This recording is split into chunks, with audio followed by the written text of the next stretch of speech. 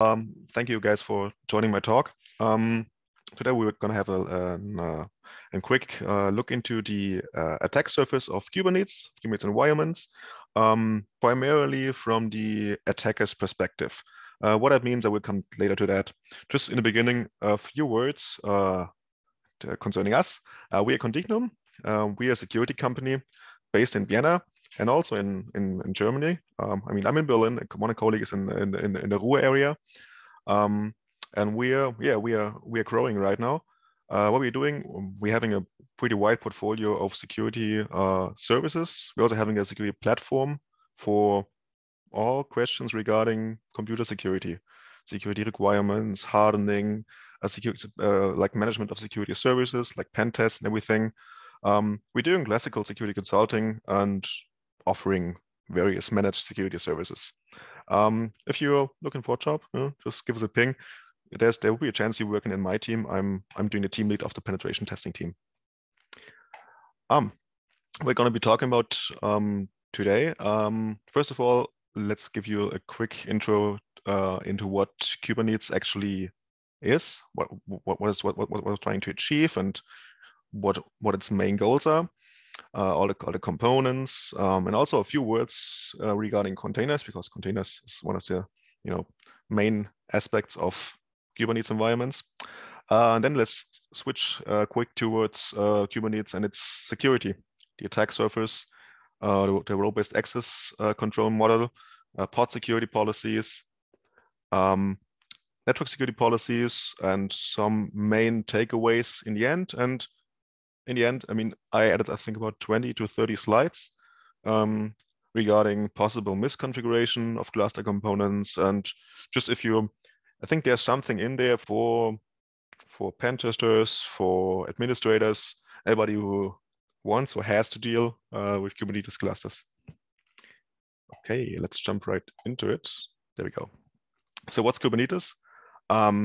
Let's put it like this: it's deployment, management, and scaling of containerized applications. That's not my wording; that's the wording of the Kubernetes Foundation. But it really like sums it up. It's about, if you want to, let's say you have an application. It doesn't matter if it's developed by you or if it's just open source software bought. You want to deploy it, manage life cycle, scale it if there's more requests and everything. And Kubernetes is a tool which helps you in doing that. Yeah, it also gives you a little glimpse if you just, at which point you need or want to have Kubernetes. It's hard to answer if you have a bigger number of containers and various applications and have to manage load and everything, and you're already using containers for your stuff. And you want to do like more automation, then you can maybe think about having a look at Kubernetes. But still, you can still play around with it. There are nice tools available these days to set up a really easy on-premise cluster in 20 minutes. Yeah. So what are containers? I mean, this won't be mainly a container talk, but some basics should be more or less understood. It is an isolation approach. It's not only an isolation approach, but it is one, and it has existed since decades in the Unix world in different approaches. I mean, there used to be jails on Unix and everything, and these days on Linux. What is it to more or less try to isolate a container from other applications? It's namespaces, the process ID namespace, networking, mounts, inter-process communication for separating these. Then there's control groups for managing computing resources. Then you can drop Linux kernel capabilities, and you can change root into separate copy and write file system. That's really, really, really vaguely what a container is. And then the application is running more or less by itself. It's not, but it looks like. Then it's running more or less isolated from other processes on the same system. I dropped some links down there. If you're more interested into containers by itself, check them out. They're more available. Manuel, the slides will be available in the end. If you guys feel like, I will probably drop them. So there's no need to write or something. So let's go on. This is a quick overview about the architecture of Kubernetes. I'm not going to describe every single aspect of it, just like the most important ones. Probably the most important was is the kube AP server in the middle on the Kubernetes master. That is a REST-based, they call it control plane of the entire thing. REST-based API for taking in requests, and it more or less controls every behavior of the cluster. Then there's an etcd, which is a key value store database, high performance. That's available. There's a scheduler, which is looking for places to deploy your containers. And on the right, you see multiple Kubernetes nodes. They can scale up until quite a good number. And on there are two really important aspects running. One is the kubelet. The kubelet is talking with the kube AP server and is taking in requests. For example, deploy some new containers, or what's the state of my containers, and so on. And there's also the kube proxy, which job is it to represent the network services you want to expose in your containers. I call it containers right now. In the next slide, we're going to find a different wording which Kubernetes is using. On these nodes, there's also the container runtime, which we're going to see in the next slide. First of all, just a few words in the naming concepts of Kubernetes. The most important ones for you right now is pods. A pod, yeah. This is at least one container running sharing the same PID, net, and IPC namespace, and the same C group. Yeah. Kubernetes namespace, you could describe it as virtual clusters. It's not Linux namespaces. It's something different. It's their own methodology, Yeah. And when a pod is when containers are running in a namespace, they're sharing the same resources and they're running in the same security context, let's say. There are other things like replica sets, deployments, stateful sets, and daemon sets, which are more or less responsible for keeping your application running, or just like redeploying it, scaling it on the different nodes, and so on. That's more important for administrators who really have to deploy the applications. What's also important is everybody who has deployed for example, a Docker container usually isn't doing it by itself. You can do it by itself. You can run a container on your shell with a few command line tools to set up namespaces and C groups and change routing in the file system. But usually you're taking a container runtime like Docker, or in this case it's CRI-O. The most important aspect is after kubelet has received a job to start a new pod, it is not doing it by itself. It's talking via an interface, a more or less well-defined interface with the container runtime. And after that, the container runtime is pulling the image and putting it on a file system, setting up all namespaces and so on. In the end, if everything is working out fine, there's your pod, your container running on the same machine. Let's just have a look at the chat. Okay. Yeah. So there's a runtime. It's running on every container node and taking in the job and really taking all the hard work of managing the containers. Okay. In the beginning, because we don't want to dig too much into that, but it's there. It has to be kept in mind. There are other pretty good talks about that. The attack surface of containers and their runtime by itself. As saying before, we don't talk about it here further, but there are well-known vulnerabilities, and every few months something is popping up. Container runtime escapes and everything. There's a good number of CVEs. Just like you can try having a look at them, or if you're running them, just patch your runtime all the time when you see there's like a patch coming up. They are overprivileged containers. They're when they're having too much capabilities, interacting with the kernel, or to file mounts, are too heavily used. You can access the underlying file system of the worker itself. Things like access to the Docker socket, or just in general kernel vulnerabilities. Being in a container or in a pod by Kubernetes doesn't necessarily not expose you towards kernel vulns. Typical local privilege escalation vulnerabilities on Linux. Not always, but quite often kernel bugs. And by itself, when you're not using any different security mechanisms, your containers are probably prone to be vulnerable towards classical kernel bugs. So that has to be kept in mind, that this doesn't go away by itself. That's changing a bit these days because seccomp, as you might have heard about, is a kernel security feature, which lets you reduce which possible kernel syscalls, just for this tool for interacting with the kernel, can be limited, and therefore maybe just like reduced the attack surface of the kernel seen from the container view. And I think there's an alpha feature right now in Kubernetes, which is taking this seccomp runtime default. I think Docker is using it already and using it by default. So you have some profile for seccomp running on all your pods. Yeah, still alpha. I think you have to opt in to use it, but it is coming slowly.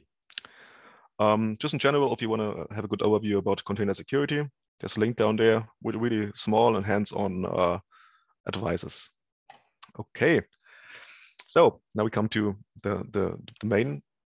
Okay, there we go.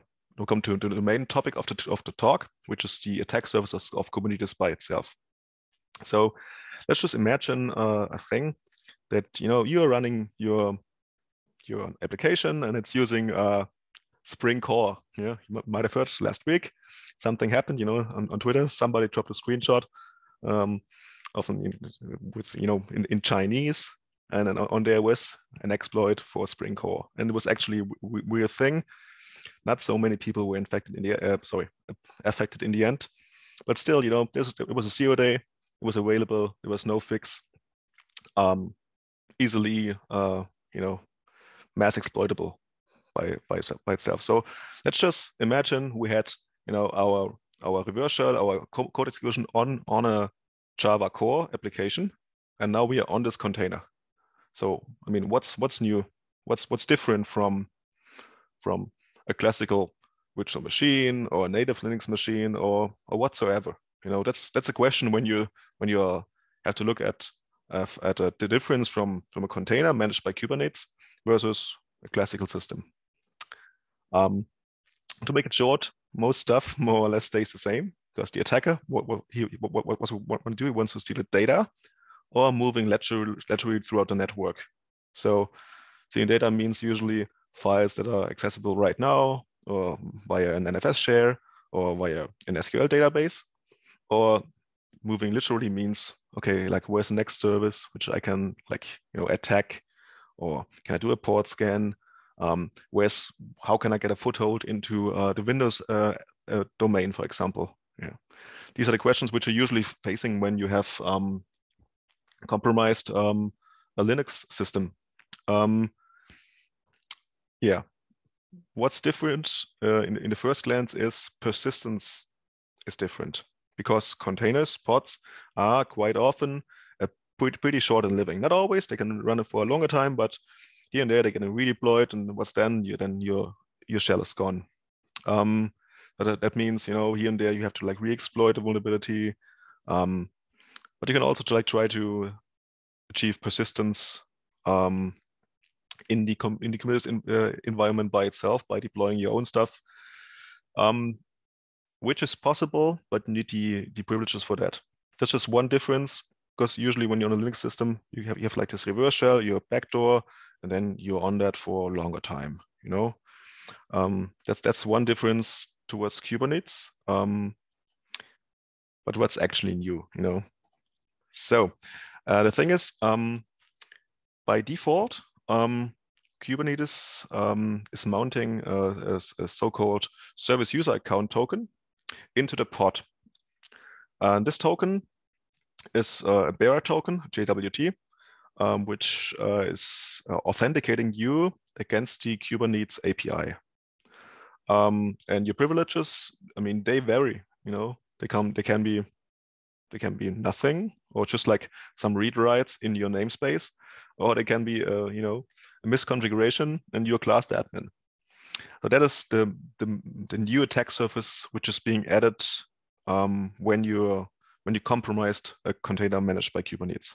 You now have a token which authenticates you towards the Kubernetes management API. You can ask yourself, why is that the case? It's the case because by design, Kubernetes is built so even inside of running pods and application, you can still get new information, new whatever from the Kube API server using this token. That's not necessarily the case. You don't have to use it all the time. You can configure your cluster not to mount it at all, but it's default behavior. So to be honest, most classes I've seen, it was turned on by default. Just to keep in mind, it's an easy attack surface reduction tool just to turn it off if you don't need it. Yeah, but just like don't turn it off, too easily, because you probably don't really know what's being used for. It could be the case that your applications, your deployments do have to talk to towards the API during the runtime. So that is that. These tokens, they give you some sort of privileges towards the API, as I was saying before. For example, I listed a few here, which could be evil. For example, getting, listing, or updating secrets. Kubernetes is bringing in a secret store by default, which is being used for, just like, imagine you're deploying an application and it has to have database credentials. And what you don't do usually, you don't put it in your GitLab repository, but you're putting in the secrets at deployment time, and that's what a secret store is for. Or just like an any rule, like a wildcard rule on any resources, like create, update, patch, list, watch, get, and delete, and so on. And the point is, as an attacker, you have to find out, first of all, how high are your privileges right now while you compromise a pod, and second of all, is there maybe a chance to access another container or pod or deployment or whatever, in which context, in which namespace we are having a bit more, a higher privileges, just like you're doing it when you're having a pen test in a Windows Active Directory environment. When you're in there, you're a normal user. What you want to do, you want to become domain admin, and then you're having the paths from normal users towards domain admins. Let me just have a look at chat for a sec. Is there any good reason why injecting a service user is default? Shouldn't your average container be agnostic to where it is executed and does not even know it is within a Kubernetes cluster? As I was saying before, there are use cases for your pod to talk to the API for various things which admins want to have, being deployed or being communicated into your running container at runtime. That's, I guess, the main reason. And I was asking this question to a good number of sysadmins, or DevOps, as it's called these days. Most people couldn't really answer me the question. He was in there and they were saying, but we can't deactivate it, and because somebody needs it. In the end, to be honest, I don't really know the actual use case. Yeah. Okay, let's just go on. The nice thing is, from the attacker perspective, when you have this token, they're nice onboard tools to check your own privileges. Yeah, just like in Active Directory as well. The kubectl tool, which you see here, that's the main command line tool for managing the cluster. What it's doing, it isn't like it's a simple tool which is talking REST HTTP calls towards the Kube API server. If you feel like, you can also use curl to talk to the API. It's the same way. The API is well defined. That's, doesn't really matter. Or there's a nice command line tool called request. What it's doing, it's taking your token and it's more or less performing the same requests as of can I, but it's presenting you in a nice matrix way. So if you have a token or a certificate which is authenticating you towards the API, you can use Regex or kubectl. Okay, just have it sip for a sec. Okay, there we go. The next pretty heavy attack surface is privileged pods. So what they are doing is a privileged pod is sharing the namespace with the host.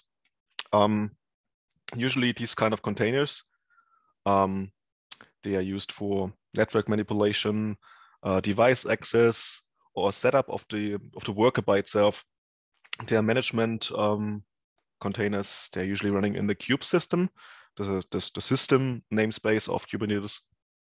And it's like, for example, managing configurations of the worker or supervising the running nodes. But you are free to deploy those if you feel like, or maybe if you need them. Usually you don't need them, but you know, sometimes you do. The thing is, you don't want to have any normal user, or especially an attacker, access to one of those. If that happens, it is like having a direct shell access on the underlying host as root. Not as root in a different namespace. You can be root in a namespace which is not namespace 1, which is the namespace of root on a node.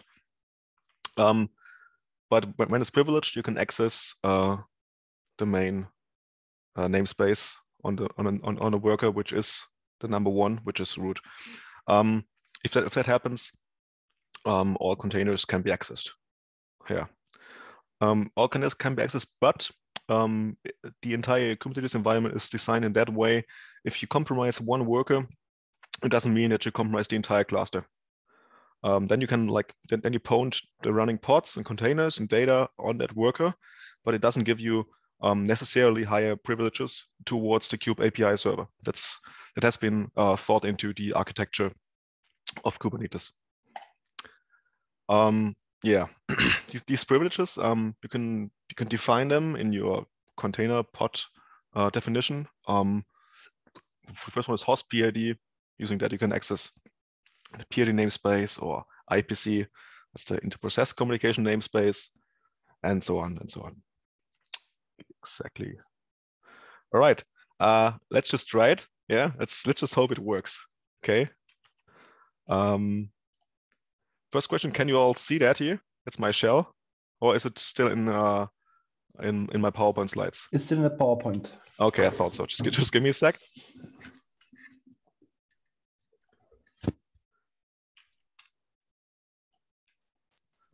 So just stop the share and use my this one here. I think now you can see my shell, don't you? Yes. All right.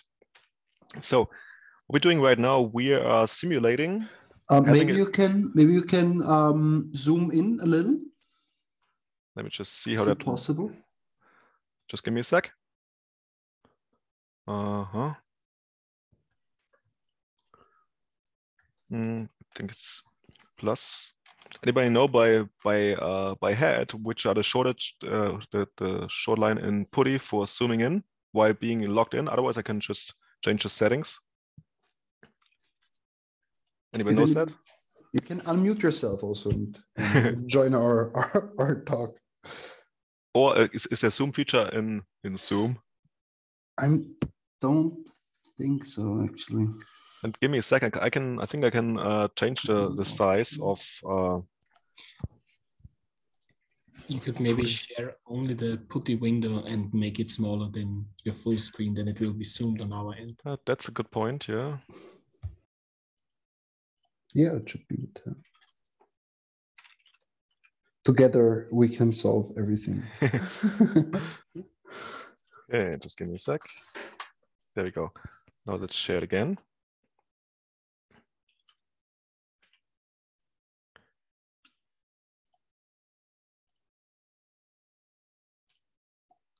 How's that? Yeah, better? Seems all right to me. What do you say, guys? Yeah, absolutely super. Looks fine. Okay, great, thank you. Okay, so my plan right now is to simulate having a shell on an underprivileged container, and then let's just see what happens. Okay, so all right, now we're on some weird shell. Nothing. Okay, I see I'm root, but I'm root into some weird namespace that doesn't give me any access towards the real namespace.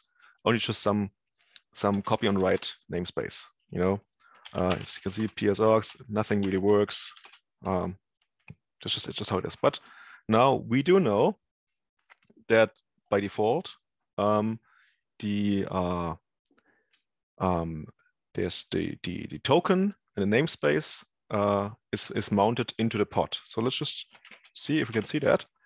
I mean, it's not a secret. It is mounted on a where run secrets Kubernetes.io.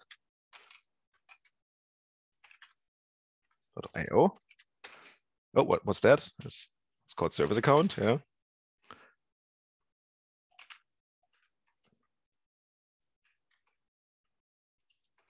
Oh, it's this directory. So let's just see what's in here. It's maybe that something went wrong, as always.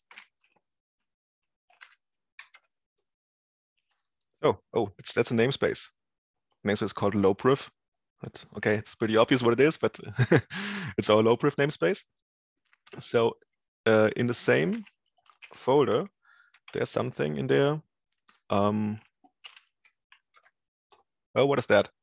That is a bearer token, JWT. Yeah.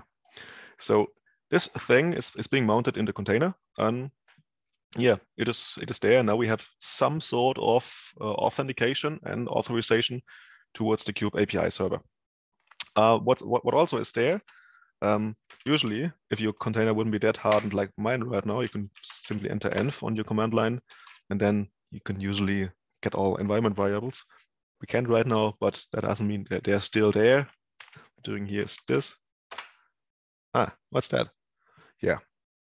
This here is a cluster virtual IP address over which we can access the Kube API. Yeah. You know, this container is hardened a bit too well. You know, it's not available. But what we do know, we have the token, this one here, and we can access the API. So let's just see what we can do. Let's go back to our main command line. Let's just save the token towards our own environment variable, and let's see what we can access having this token as an authentication. Just give me a sec. The wrong folder. There we go. Oh, what's that? So what we're doing here is we are using $token, which is, as you probably have seen, our authentication token. It's being used as an authentication thingy for our kubectl, our command line tool, and we're getting namespaces. And right now, since we're not having a config file in which usually the API server is written down in, and the certificate of the server is written down, we just hard coding it. This is accessed from outside of the glass down network space. That's why the IP address is different from the one above. Up here was, where was it? Somewhere else. Here. And now we're using this IP. Yeah. And the file ca.cert, it contains a certificate for having a more or less trustworthy communication. If that wouldn't be available, just tell kubectl to ignore all the different errors, and you're fine. Just have a quick look at questions. For example, if you're running web server like Apache within a container, does the classical recommendation of not running it with a root account still apply? Yes, it still applies. Even though you're running it as root in a different namespace, being root still gives you some more privileges here and there towards some kernel APIs and some other authentication mechanisms in your operating system. It's really not that much big of a deal anymore compared to running it as root on a classical system. But if you can, and usually it's possible, and you're like running Apache, then I would still say don't run it as root. Manuel, no, it's not usually. What I'm doing right now is I'm cheating a bit. If I would have been stayed on my pretty heavily hardened container, I would have to upload curl or wget, for example, some HTTP command line tool to talk with it. I skipped that right now to like keep it simple, or upload kubectl, which is possible as well. Yeah, I mean, there are some misconfigurations where your kubectl API is really reachable on the internet, but okay, yeah, let's not talk about that too much. So where we've been, yeah, now we got a token. We've listed the namespaces. Let's just check out what our privileges are towards the API.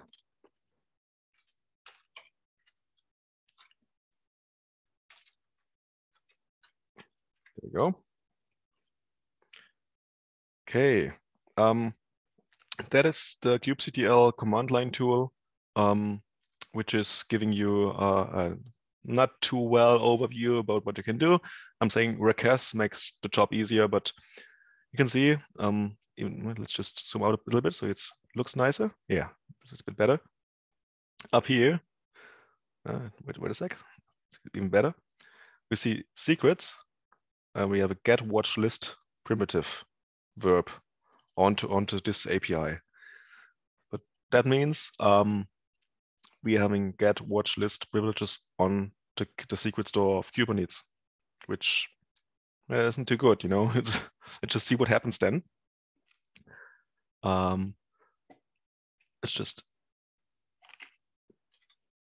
list secret. Oh, no, something went wrong. Oh, we're having here. We're getting secrets. That was ourselves, low priv, as you see.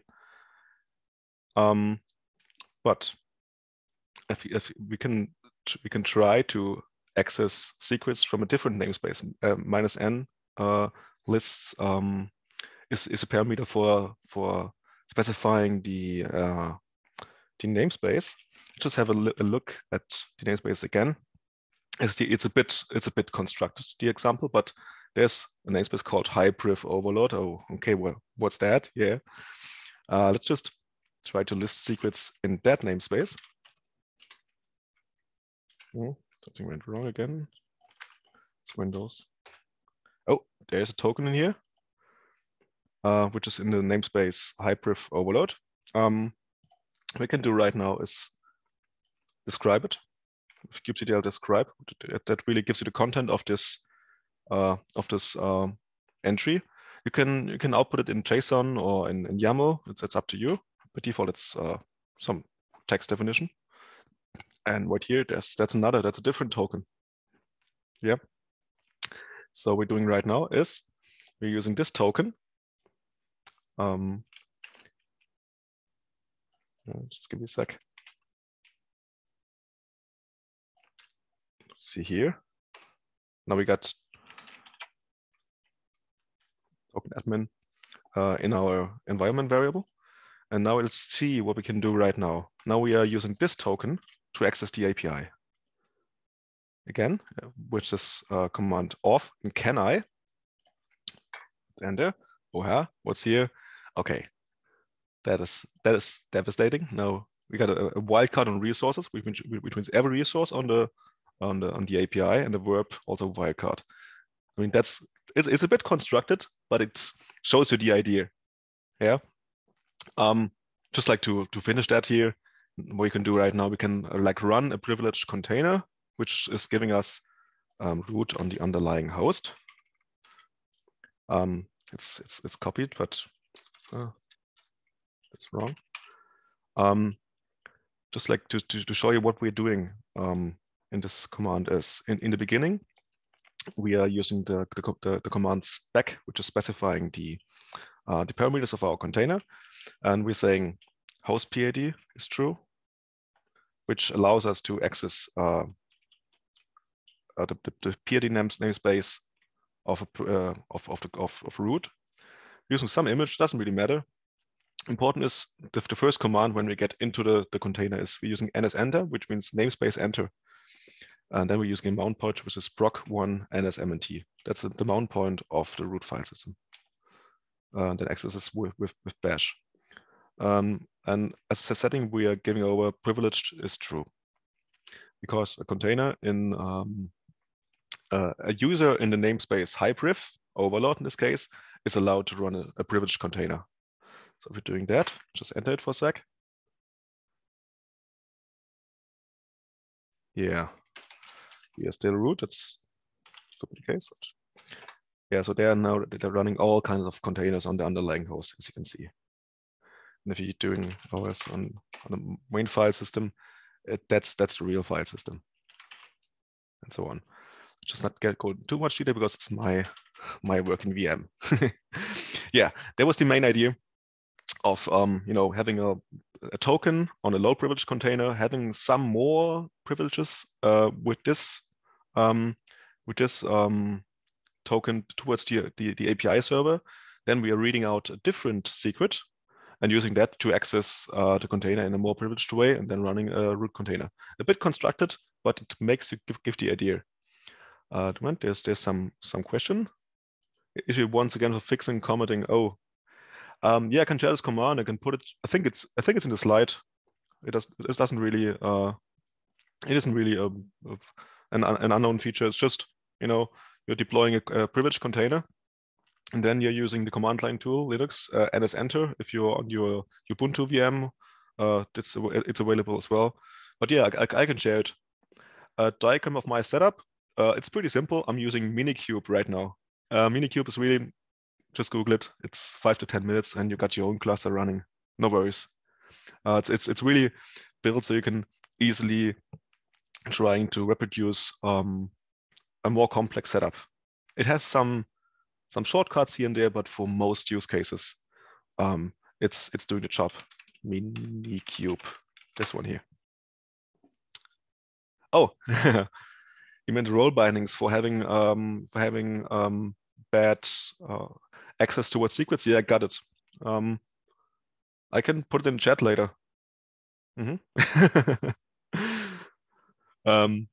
Yeah, I can post the bindings here, but you just don't use them in production. Yeah. Okay, let's just switch back towards the slides. Gotta stop it again and share this. There we go. Can you see it already? Yes. Okay, all right. Okay, I mean, that was the main point. Just in the end, what I'm putting in here is a few commands which show a bit more typical attacker behavior when you got a shell on the pod. I mean, this right now was constructed, but what you're doing usually is showing all images, getting the network policy, seeing all cluster admins, seeing which cluster roles having access to secrets. Then next step, you have to check out which cluster role bindings these are bound to, or role bindings. Conflict maps, because in conflict maps they're containing sensitive data quite often. Cluster role wildcard access to some resource. Let's just see where's a wildcard in use. Listing of all persistent volumes. Persistent volumes are used to store something on a file system. It's an abstract Kubernetes brings into the game, which gives you the option to abstract NFS shares, local shares on the same worker, also possible. S3 API is also an option. But yeah, there might be some interesting stuff on them if you're having read access to them. Then for priv asks, listing all privileged pods, listing all pods which allow privilege escalation, also feature, or root pods, sysadmin caps, and so on. There's a good number of not never ending, but a longer list of more or less dangerous privileges which are available. The tool Vacuum is trying to sum up some of them in the slides, more in the back on my slide set. I wrote also a smaller list which is trying to contain a few of them. Chat? Does it make sense to monitor alert for the issuance of some or all of these commands? Or is there too much noise, too many false positives? I wouldn't monitor for these kubectl commands if you mean that. You're talking about attacker movement on a possibly, I think that's hard to do because I mean these kubectl commands, what they're doing, they're just firing out REST API calls, which could easily be legit. I mean, I haven't seen any approach towards monitoring the REST API, which is the next question. Good point. You can monitor the REST API directly, but let's keep in mind that there are legit use cases for privileged containers. You can monitor them. I mean, if you're having a CM or something, or a cert that they're like saying, okay, there some new privileged container has been deployed. Was that legit? You could try doing that. Looks like some work when you're having a heavy load on your cluster, and also a good number of legitimate privileged containers. But it's an option. I mean, on the other hand, there are security tools which try to help you monitor a container at runtime. That's another option to see why is Netcat being called? Why is somebody trying to port scan? Why are files being uploaded? That's possible. There are tools for that. I think the most famous one, commercial one, is Twistlock. And your player in this game is Neuvector. They were just acquired by SUSE most recently. They're trying that, but monitoring of the API, haven't seen it yet. Which doesn't mean it's not possible. Could be the case still. Okay, let's go on. So yeah, there's one really important security feature which is trying to hinder you to deploy privileged pods. And the point is, I think they are not turned on by default. I think even they're being deprecated right now towards a new feature, which is trying to hinder the deployment of privileged containers. Right now, still it's pod security policies. They are putting constraints on newly created pods, which have to be fulfilled before being allowed to be deployed. So if you, as an underprivileged user, which is not classed admin, trying to deploy a privileged container, and it's being rejected, then it's being rejected by the pod security policy. Yeah. So in this case, only members of the most high privileged namespace are allowed to deploy high privileged containers.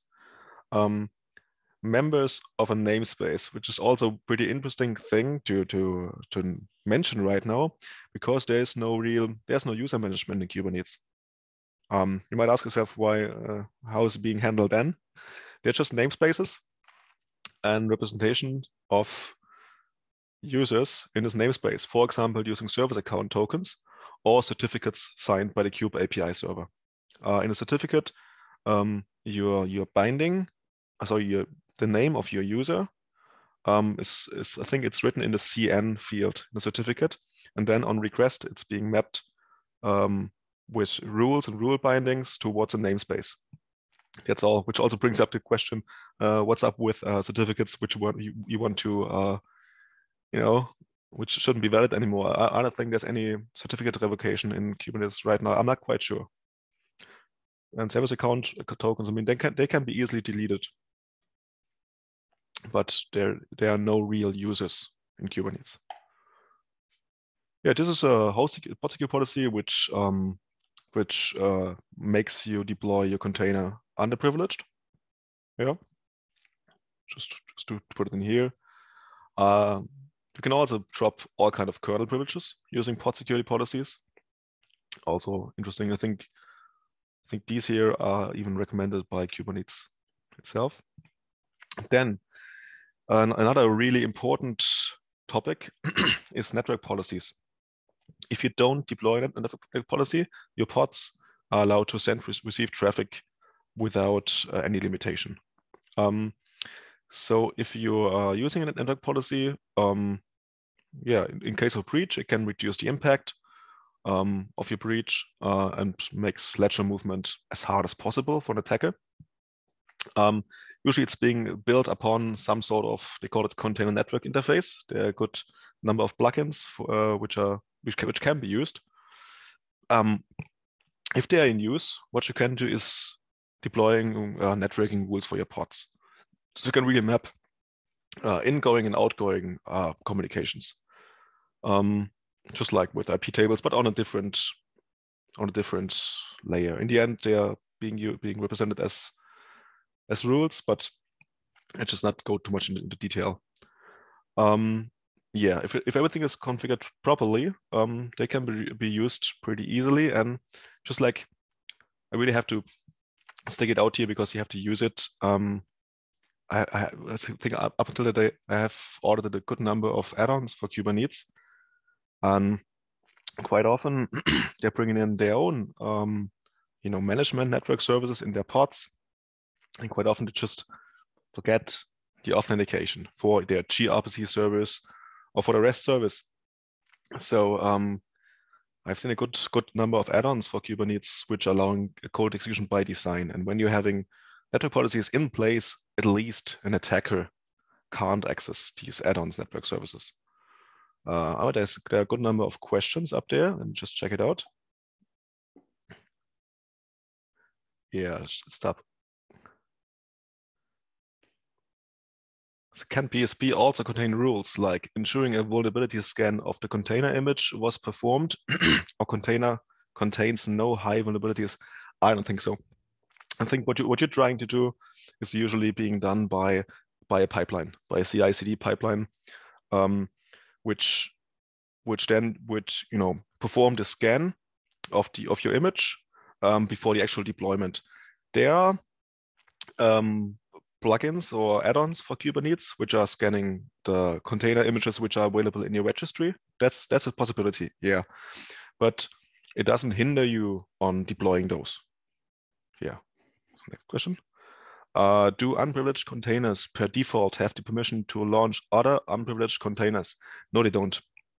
No, the container itself doesn't have any permissions. I mean, the service user can have permission to launch, to start a new pod, but the default rule of a service account user usually doesn't give you the access, the privilege to start a new pod. I mean, that would be not too bad because then you could like try to perform denial of service scenarios, I guess.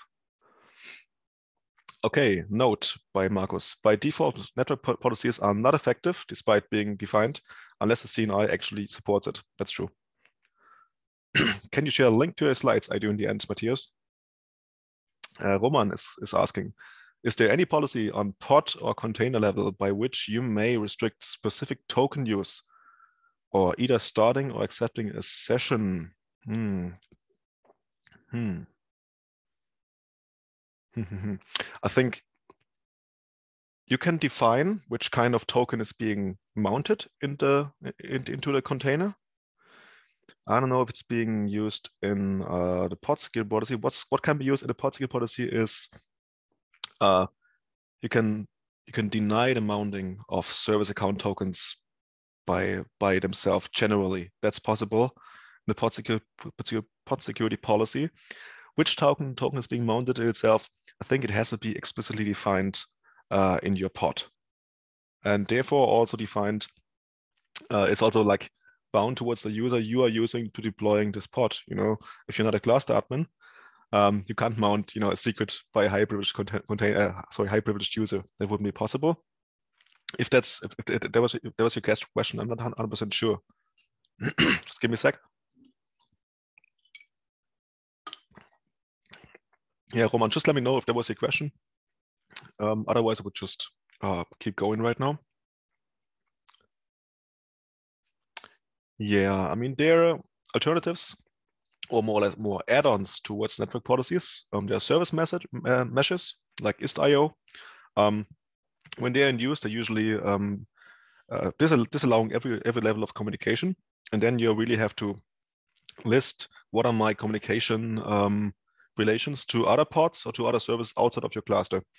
What they're doing usually, they're mounting up another pod. They're calling it a sidecar. The sidecar is actually just a proxy, and they are having TLS certifications in there, and they are authenticating you towards another sidecar, and then the entire traffic between those two pods is being tunneled over those two sidecars, and they are mutually authenticated, which is a nice thing, I would say. Thanks. Okay, all right, Roman. So main takeaways for now. I think it's a lot, but still, use a PSP that enforces the lowest privileges possible on pods. On using that way, you can force most users to deploy low privilege pods, which are not privileged in any way and having even a lower attack surface towards the kernel. Yeah. The resources being put out by Kubernetes itself, they're pretty nice. They give you an option and to read a bit into that and get a nice overview. Second of all, use least privileges for your roles and cluster roles all over the place. That means, when you're having different departments in your company which are deploying stuff by themselves, give them different namespaces and different users and different service accounts or certificates. And also, if possible, just don't mount these service account tokens into your container if you don't really need them. I mean, if you're playing evil, you can just turn it off and let's see what happens in your cluster. But yeah, I mean, I would just talk to people, to DevOps, and see if that's a feasible thing. Yeah, and then also try to avoid mounting volumes from the underlying host if not absolutely necessary. There are other options like S3 volumes, or there are block storage solutions like Longhorn by SUSE to store data. Yeah, there are a few options. But just don't mount them if you don't actually need them. Otherwise, you can mount them, no worries. And then in the end, yeah, make use of network policies if possible. It should be possible, to be honest. Yeah, it just gives you a way better way to filter where your containers can talk to. It might be other containers, or it might be your internal network. Just try to use that. That's really important. Yeah, that's it for now. Just in the end, we're hiring pentest and devs. Then I was saying I'm gonna upload these slides. In the end, here there are way more slides and settings which you can have a look into. Yeah, and a lot of tools and links and so on. Just if you feel like you're needing some more information, I'm trying to put it all in the end of the slides. It wouldn't make any sense to talk about everything during the talk here, but yeah, they are here. Security tooling in general is getting way better than, let's say, 2 or 3 years ago in Kubernetes. Then just yeah, so far so good. I think there are more questions. Okay, Philip is asking, do you usually allow developers to change the network config of their pods? Because they could, for example, maybe inadvertently make their pod accessible from the internet.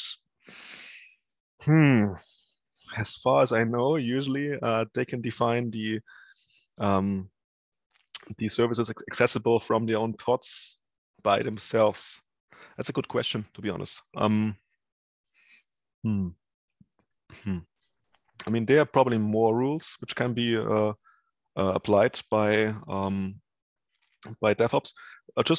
The pod accessible from internet is usually not the case. Usually, for making a pod accessible from the internet, there's another component which is sitting in front of all services which are going to be exposed by Kubernetes, which they call proxy usually, weirdly, and usually you are defining really explicitly which kind of your Kubernetes services are being exposed over this proxy. So probably devs can probably misconfigure their containers, so more services will be available by other pods or by the internal internet. I mean, it differs from the setup. I mean, there might be clusters where the devs can expose them to the internet directly. But if you're asking if there might be some sort of pod security policies for networking, I don't think so, as far as I know. Yeah. Okay. Are there any more questions right now? Otherwise, yeah. You can write them in here. Yeah, sorry. Yeah. Johannes, maybe you can just also share your mail and also link to your slides in chat, and I will copy paste them directly into the comments of the meetup session so that everybody in the meetup can check them. Also, we will provide the video to this talk. And I will firstly send it to you, Johannes, so you can take a look at it if you feel that it's appropriate enough. And I'll also stop the recording. I would maybe have a short last question. It's Philip again, sorry. Do you like have any experience regarding having like dedicated Kubernetes environments for like containers of different security level or importance, or like using dedicated nodes? Yeah. I have one customer that's doing that. They're using multi-cluster management solutions like Rancher, for example. If you have heard of that, it's actually another Kubernetes cluster managing more Kubernetes clusters. They are also adding one more layer of authentication on top of it, and then they are segregating containers by data protection levels. That's I think it was defined in German law. Okay, when these pods are handling data which are classified as this and this and this level and so on, that's possible. Yeah. Okay. And I've seen people doing that. Yeah. Also mainly if they are obligated to do that under law. But uncommon, you would say. Pretty uncommon. Uncommon. I mean, if you're deploying a managed Kubernetes in AWS, it would be pretty uncommon to do it that way. Yeah. But it's possible. Yeah, thanks a lot. You're welcome. So, again, perfect. So, Johannes, thank you very much for your talk. Also, thank everybody for joining. Again, if you have further questions concerning Kubernetes security, for example, or penetration tests or something on Condignum as well as SPA are happy to provide.